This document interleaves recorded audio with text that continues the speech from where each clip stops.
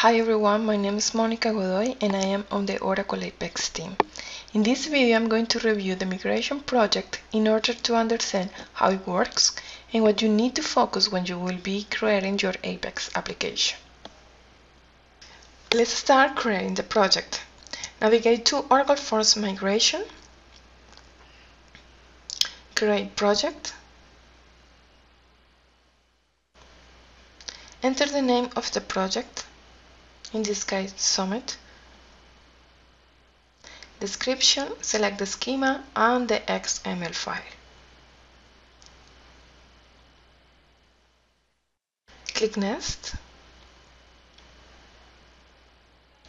If you have more files to upload, click Upload another file and select the type and the file. Click Upload. If you have another file to upload, click Upload, otherwise just click Create. The key with the migration project is that you don't need to be an expert in Oracle Forms in order to modernize the application. The project will show you all the components in the form and the business logic inside of the form. What you need is to explore every component and get what is important for your new application. Okay, the new migration project was created. Let's explore the customer's form.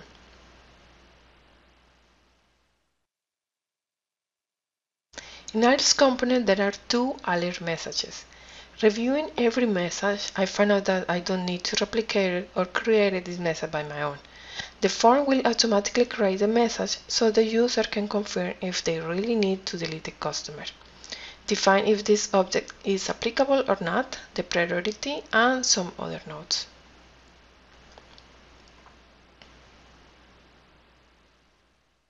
Now reviewing the blocks.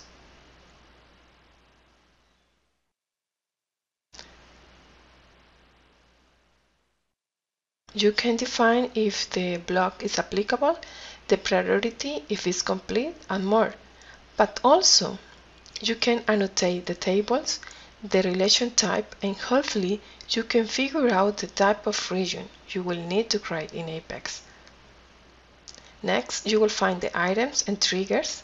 It is important to review them in order to identify some logic you need to replicate in your Apex application. Let's see the post-query trigger. Reading this post-query trigger, I realize I don't need to replicate it in the form for customer, so it's not applicable.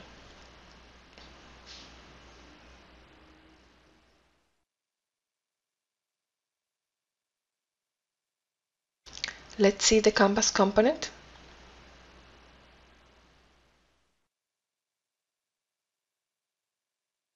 You can find the background of the form, where in Apex you can customize using the templates. There's a list of values component too, which is important to know the columns and the tables related in the SQL query.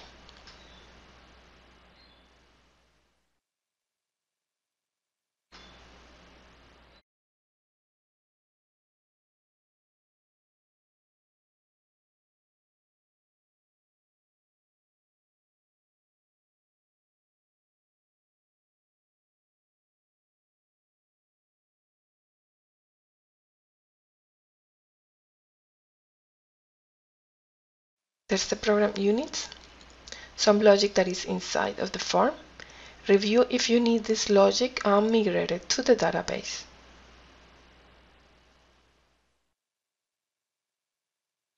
Most of these program units were built to manage the customer tree, so you don't need to replicate it in the Apex form.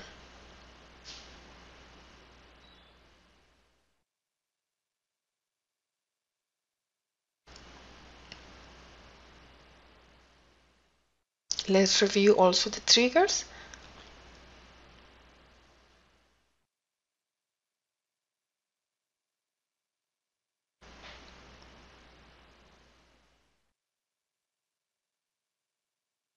Some post-query trigger will be automatically incorporated to your form page.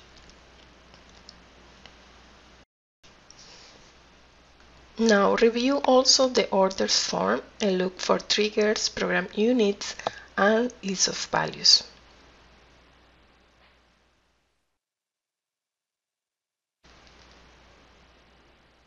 Now let's review the triggers.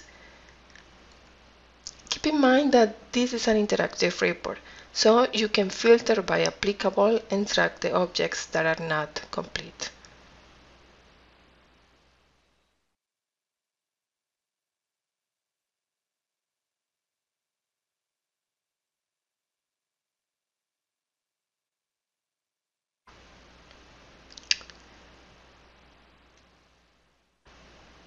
Let's see this trigger. It is about an alert message. As I said before, the Apex form will create the message.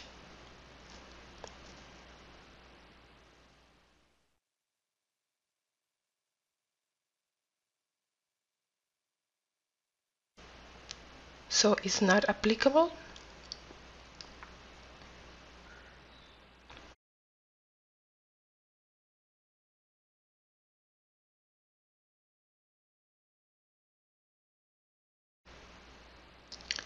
Next trigger, in order to validate it, if a master record can be deleted, you can create a validation in the form.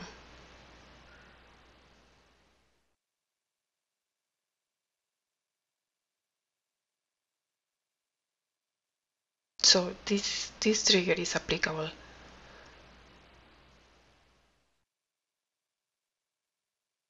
Let's look another trigger.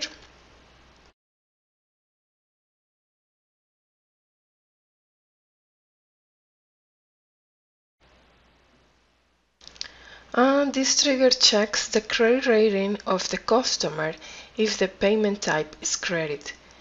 If the payment type is not good or excellent, the payment type should be cash. This is an important rule, so it's applicable, and I'm going to hide the priority.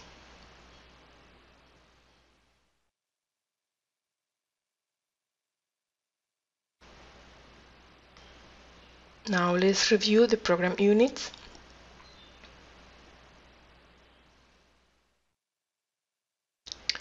This is not applicable.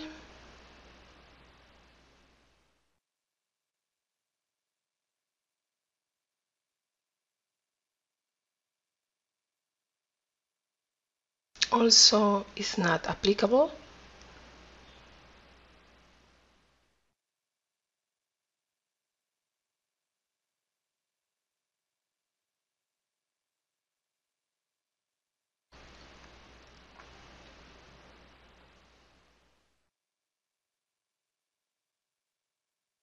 Not applicable.